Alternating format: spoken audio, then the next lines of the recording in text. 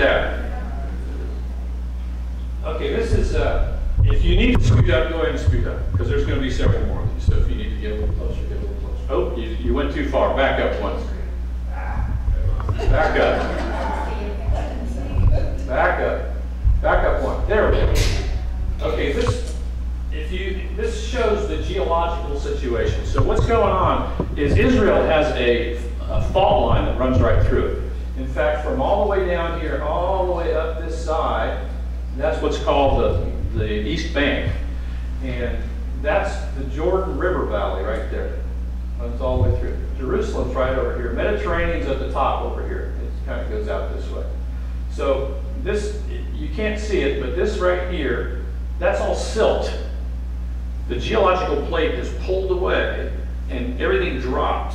And so the Jordan River has dropped silt in there. So that's all silt built up. Now this is the Dead Sea down here. And that's like 38% salt. You can't dive. It's like hard. It's like gel. And so that's the Dead Sea. And then the Jordan River goes all the way back up through here. And this is the Sea of Galilee, which is not a sea, it's a lake.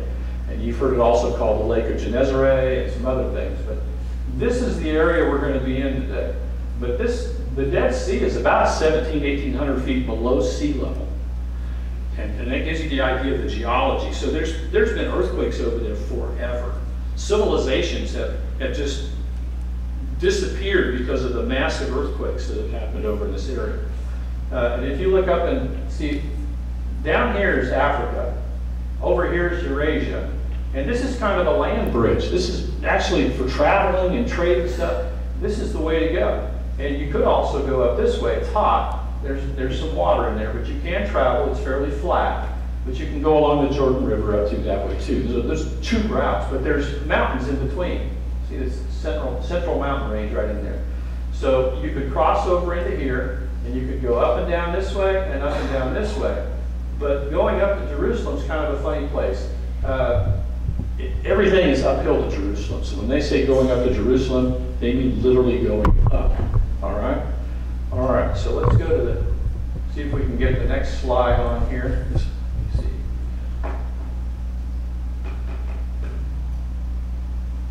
It's not, my clicker isn't clicking.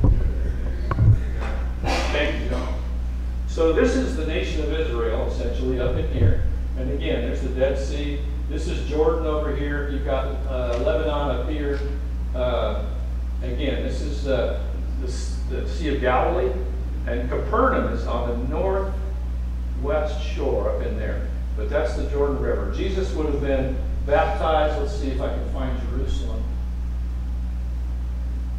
I can't read Jerusalem in there, but it should be right about in here. Jesus would have been, there's Jericho. So Jerusalem's right over here. Jericho's right there. Jesus would have been baptized by John somewhere right down here just below Jericho. But anyway, one more slide. Moving ahead. I just want to give you kind of an overview, and then we're going to get into some other stuff here real quick. You going to let me do it?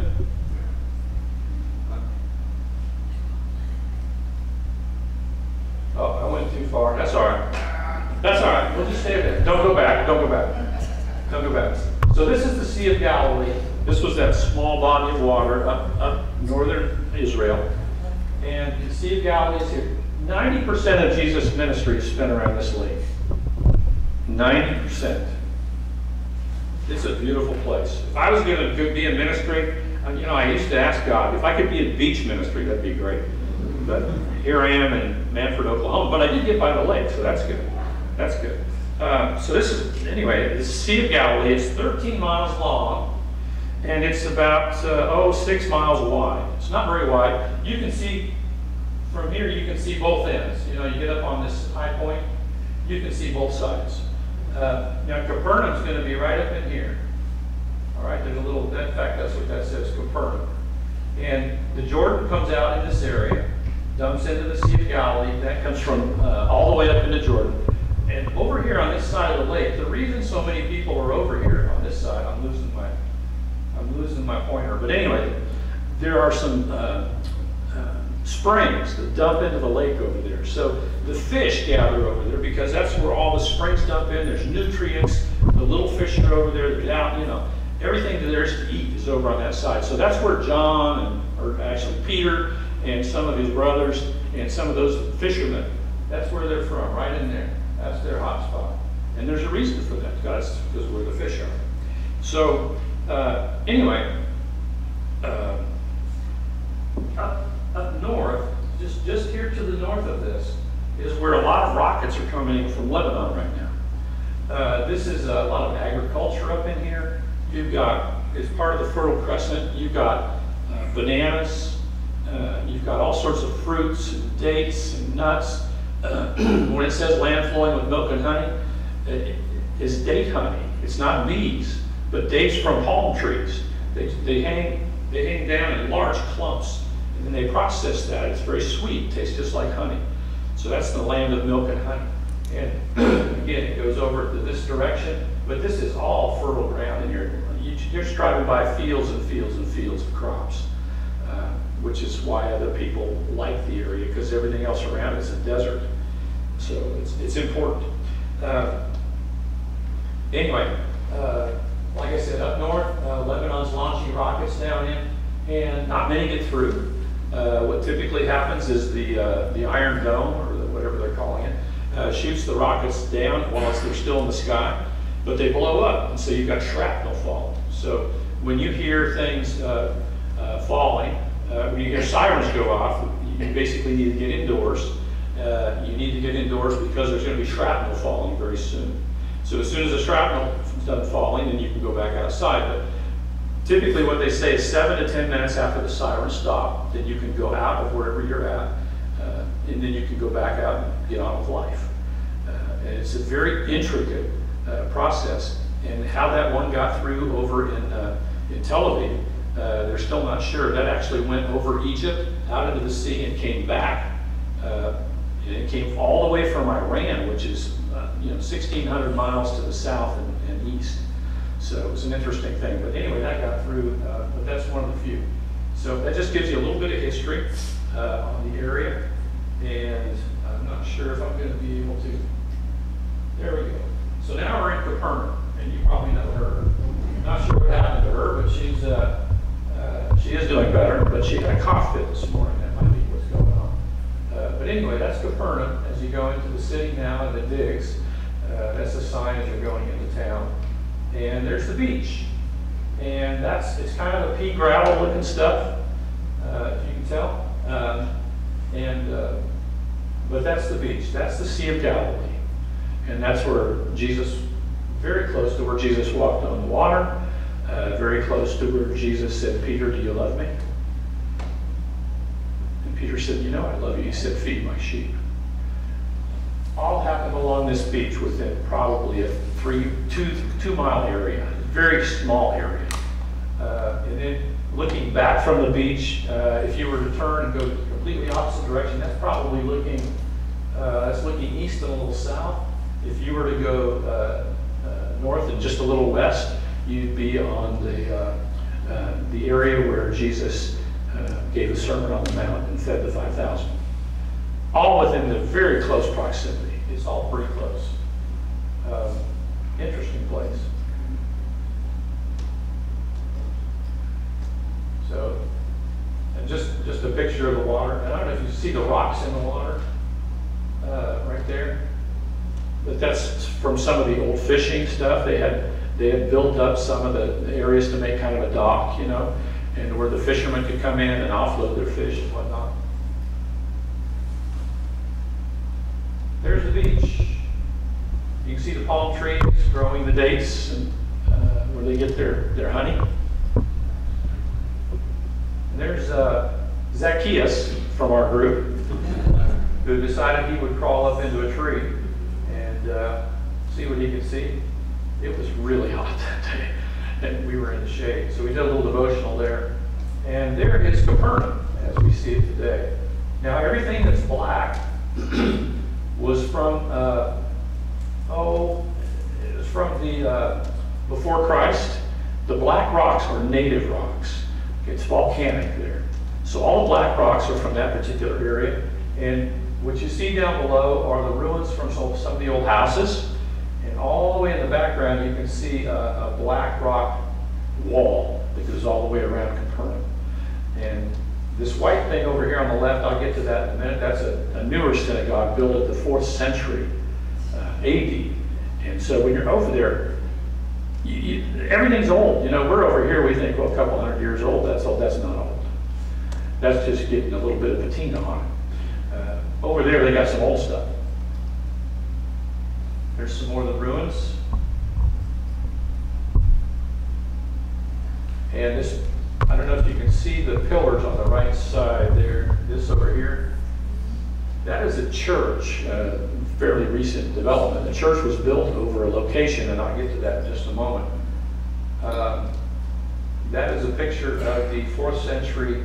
You can notice the white stone as opposed to the black stone, but that's a 4th century synagogue, very large synagogue. Built over the area where Jesus actually said the words I'm going to read here in just a moment. There's the back of the synagogue. And what you find around synagogues is you find mikvahs. Mikvahs are ritual baths that Jews would go into before going to synagogue. And they would go in, and it has to be a certain dimension, a certain size. They would go in, and yes, they would get buck naked, and they would take a bath. And it's a ritual cleansing. And it has to be living water, where water is flowing through it. It can't be just stagnant water. So there has to be a drain, there has to be an incoming and outgoing water, and that would be it.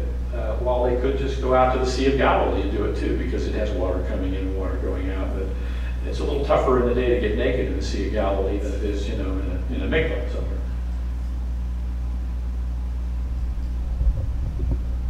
There's that wall again I was telling you about, and you can see the different doorways. That may be kind of an afterthought.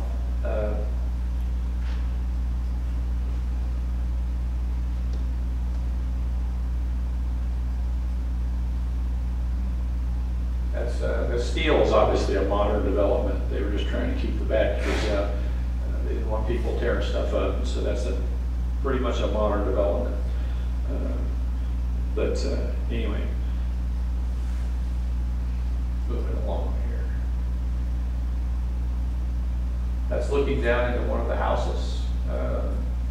And what they do over there is they just start digging. And you just, as you go down, a lot of these homes, a lot of these towns are built on other towns, other homes. What's that called? A tell. Yeah, some of you have been studying that on Tuesdays. So it's called a tell. They will rebuild on something, and the way you can tell is it just keeps getting taller. It's after a while, it's almost a mountainous looking thing, but they just keep rebuilding on the same area. And so as they dig down, now Capernaum's not one of those areas, but as they dig down, you get to just farther and farther back in history. So if you go into Jerusalem and they start digging in Jerusalem, they'll go down and they'll get back there, you know, back to the time of Christ, and if they keep digging, they'll get back to the time of David.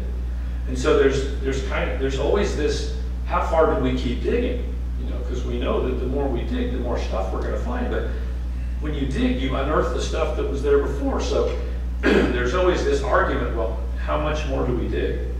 And in the area where David's, the town of David, which is a smaller section of Jerusalem, they know where David's, his palace was, and it's at the top of a hill, it kind of overlooks the Mount of Olives and some different things. But how far do you dig? You know, and so in this particular area, they've gone down to where they feel like they're where David's palace was, and so they've unearthed a lot of that. But anyway, moving along. I know I'm boring some of you, but I'm trying to give you a little history on what's going on with Capernaum. You can see these cylindrical things. Those were used as millstones. You could get those cranked around, and on the top they would have a piece of wood, and there'd be an animal turning those around, and they just dumped grain down in it, and it would funnel down, and it would go down a hole at the bottom, and they would collect it in that. But that's what they found at the site of Capernaum. Just some more of that, more of the same.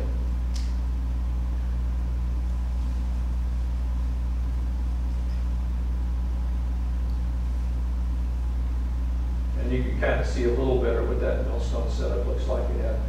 And everything's rock. I mean, you don't have trees. You're kind of in desert region, and there are some scrub bushes in places, and there are some trees around certain oases, but you don't have enough to build a town with. And so you build what you've got. And so most of the ancient cities over there are all built out of rock. Can you imagine hewing that and cutting that stone? You have to be good at it. And there's the inside of the church. And what they're looking at is underneath that is an 8-sided building that they have unearthed that was a New Testament church. They believe it to be the home of Peter that was turned into a church down below. And so they're looking kind of down at what was probably an altar down below. I tried to get a picture of it. It didn't turn out going through glass, and it was dark down there. You'd have looked at that and said, why did you show us that? I can't see anything. So anyway, that's what that is. They still have services in there, but that's over the house where they believe Peter's home, and quite possibly could have been Peter's mother-in-law's home before he inherited it. That's a possibility too. Lots of different traditional stories being passed along. Which one is accurate? Anybody's guess. But we do know it was a church, and it was an 8-sided church, much like it's an octagon facility. And I've got some pictures of it. You can see down below, that's underneath that particular church they were in. And there's octagon shape with an octagon in the center of that.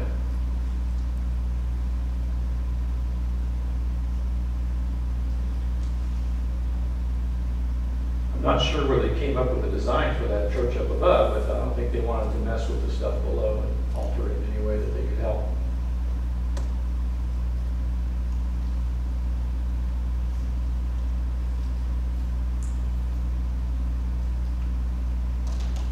My clicker's working part-time. Something interesting over there on the left side of the picture there, you can see these down here. They do beautiful mosaic floors. The floors are mosaic. They take little chunks of stone and they actually build floors out of them. And it's a tile floor. It's gorgeous stuff. In some places, the artistry is incredible. And you can tell what era it's from based upon the designs. They kind of know what designs were used in a particular day. And there's, like anything else, certain artisans are famous for certain designs in certain areas.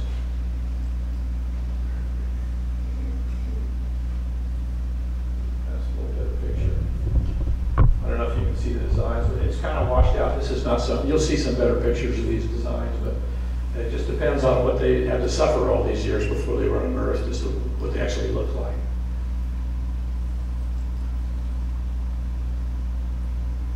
Oh, well, that sign, I clicked by it, that's my fault. This is going to be a 4th century, it's in this 4th century.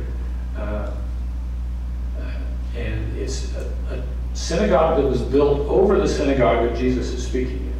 So we know that's the synagogue from the 4th century. That's why the stones are white, they're not black.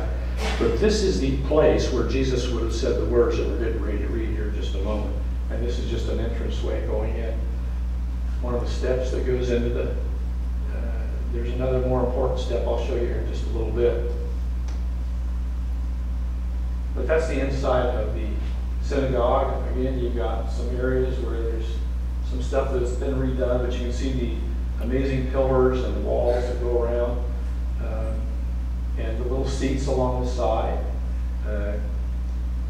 But this is in a small town, 15 to 1,800 people probably in this little town. But this was the synagogue that was built in this little town. And this stone would have been brought in from probably over in Jerusalem, around that area, which was 25, 30 miles away perhaps. But to build this, it's probably where it came from.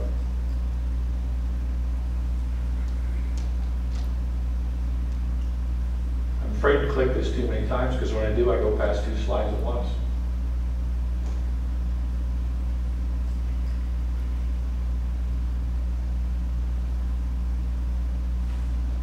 John, could you bump it one more for me, please? Mine's not bumping for whatever reason.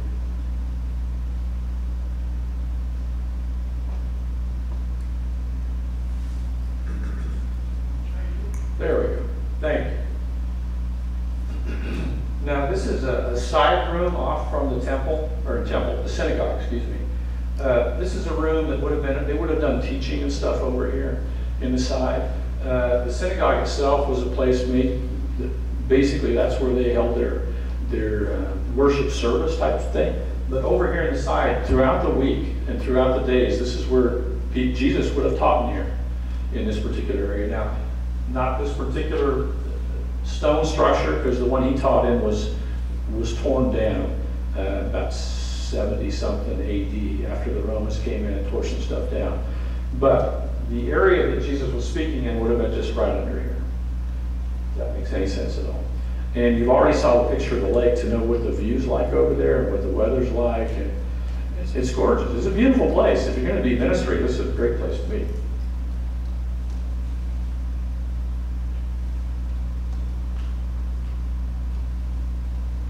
It's just, again, that side room past the pillars. But we're still in the synagogue.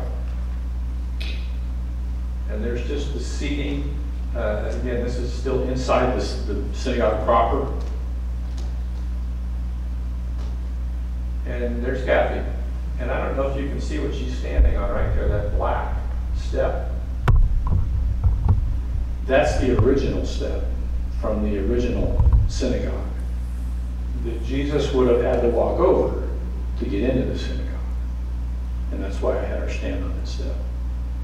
There's just, when you think of history and you think of your history, you think of where you've come from to get where you are, these are the places. This is what did it for us. This is where it all came from. So now you've got a little better picture of where what I'm about to read happened, a little better understanding. And I want to read from John's Gospel, chapter 6. And I'm going to read from verse 56 through 69. And forgive me, John, you don't have to go back and do this. I'll just read it so you don't have to backtrack, because I've got it all out of order for John, and I apologize, John. And Jesus said this while standing in this temple, synagogue. Whoever eats my flesh and drinks my blood remains in me, and I in him. Just as the living Father sent me, and I live because of the Father, so the one who feeds on me will live because of me. This is the bread that came down from heaven. Your forefathers ate manna and died, but he who feeds on this bread will live forever. He said this while teaching in the synagogue in Capernaum. On hearing it, many of his disciples said, "This is a hard teaching. Who can accept it?"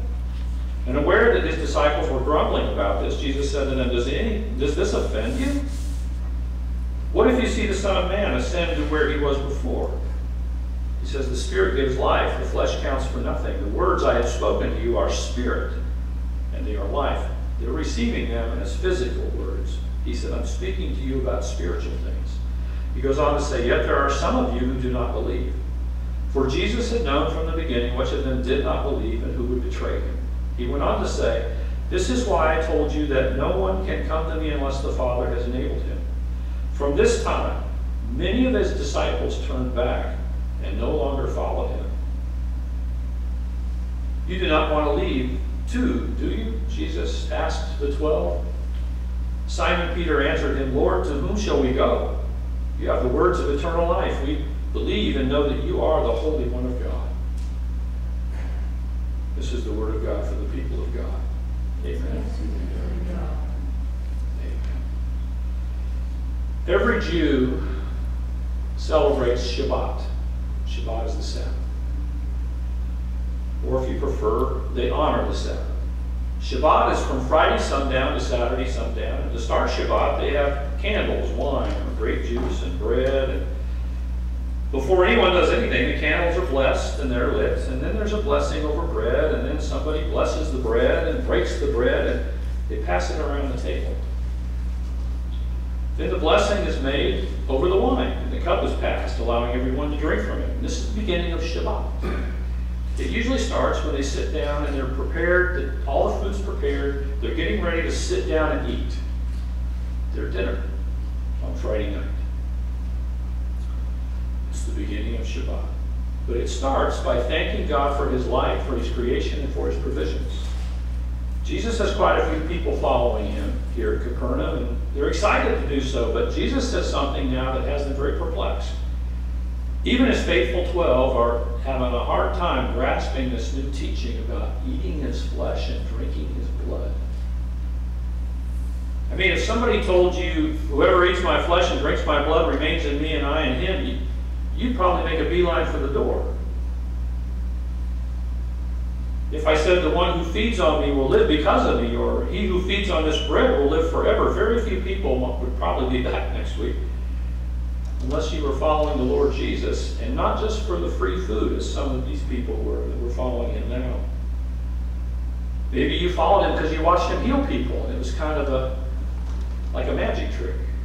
Lots of different reasons people followed Jesus. Not all for the right reasons. Jesus was teaching them, or trying to teach them, a spiritual principle of the new covenant, but they were all brought up being taught about the physical world and the Mosaic law and the covenant of Abraham. Most of them couldn't grasp the spiritual, let alone make a connection about something that hadn't happened to Jesus yet.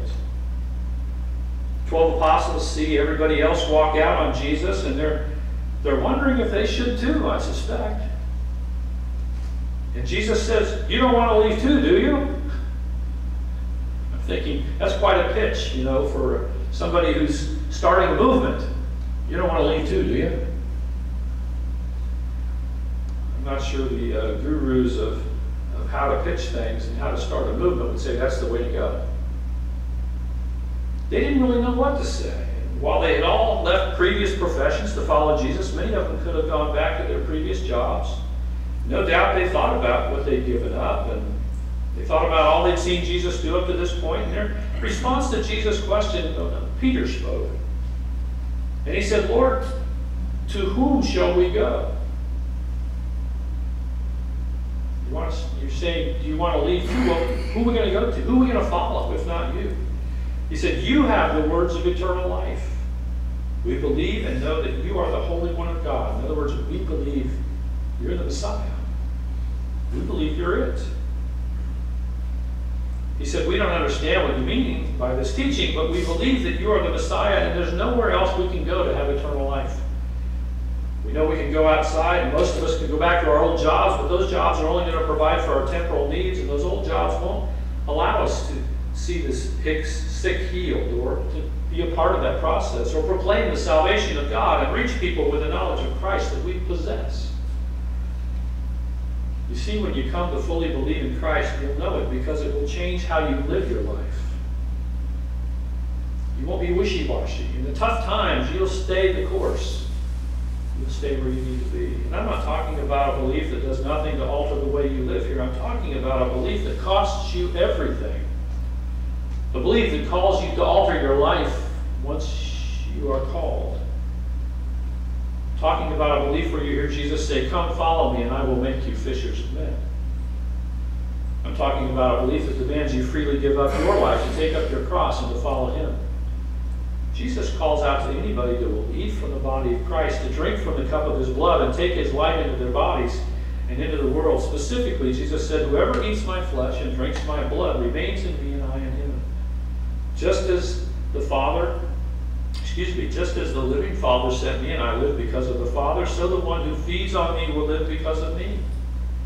This is the bread that came down from heaven. Your forefathers ate manna and died, but he who feeds on this bread will live forever." He said, "I am the bread of life." He said, "I'm the one. They ate manna, they died. You draw from me, you will live forever." In a moment, we'll look at the Shabbat blessings. Shabbat is Sabbath. And you'll see some serious similarities to Jesus' teaching here. You'll see similarities because Jesus was celebrating Passover and Shabbat when he introduced the communion to his disciples. Understanding the Shabbat blessings also gives you a little better understanding of God, what God wants you to grasp during communion. For instance, the first blessing where everybody wishes each other peace, they say Shabbat Shalom, and your response is Shabbat Shalom. Let's try it. Shabbat Shalom. Shabbat Shalom. Amen. That implies Shalom means much more than peace. Shabbat is Sabbath. So Shabbat Shalom is blessed Sabbath, happy Sabbath, peaceful Sabbath. Shalom implies wholeness, completeness, and well-being in every aspect of your life. And Jesus showed his desire to bring that to his people in the entire time he was ministering to them. Jews begin their Sabbath on Friday before sundown, and after wishing one another Shabbat Shalom, They begin by thanking God for the ability to honor God during Shabbat. It's a Jewish custom to light 2 candles. Represents the 2 passages in the Torah, which are commanded to keep the Sabbath. The first occurs in Exodus 20:8, which states, "Remember the Sabbath and keep it holy." And the second in Deuteronomy 5:12, "Observe the Sabbath day to keep it holy." Shabbat is, as I said, sundown to sundown, Friday to Saturday. The 7th day every week, and more Shabbats are built into the high holy days. It's not just Shabbat only on Friday, but during Passover, excuse me, other times, Pentecost, we were in Jerusalem for the Pentecost. They had a long Shabbat. That was a 3-day Shabbat there. That was fun. And they had a great time. It was family. It was food. It was fellowship. There was no work. I didn't see anybody sitting over on the side working on their laptop or doing their cell phones and, off in the corner somewhere. They were unplugged for the Sabbath. Sabbath was a day of rest. We could learn something from that. We could learn to rest in God again. I want to go one more picture, if we can, if it'll let me forward one. Oh, there's some of the people we went there with. We were just trying to find shade. It was so stinking hot that day. That's when the real heat started. But that's the last of the temple there. Or the temple, excuse me, synagogue. We go one more. We've got new batteries, but for some reason it doesn't want to always advance for me. John, could you go one more for me? Pretty please, with sugar on top. And whipped cream. And a cherry.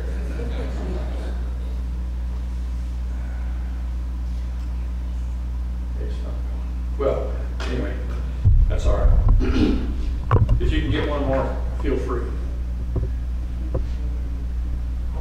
What I'd like to do today is to just give you an idea of what Shabbat is like. And picture sitting around a large table, Thanksgiving, if you will. Every Friday night is Thanksgiving, right? Kind of get that in your head.